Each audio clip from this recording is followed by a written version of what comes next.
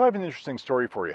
Back in 1956, there was this guy named William Shockley, and Shockley wanted to create a semiconductor company to take advantage of this growing electronics industry that was starting to take off at the time. He went to Stanford University and he managed to recruit the best and the brightest. And when I'm talking about the best and the brightest, we're talking about like the equivalent of like the Beatles for engineers at the time. This was an incredible crew that he managed to recruit. In looking in hindsight, this company should have gone through the roof, but it didn't. You haven't heard of Shockley Semiconductor, have you?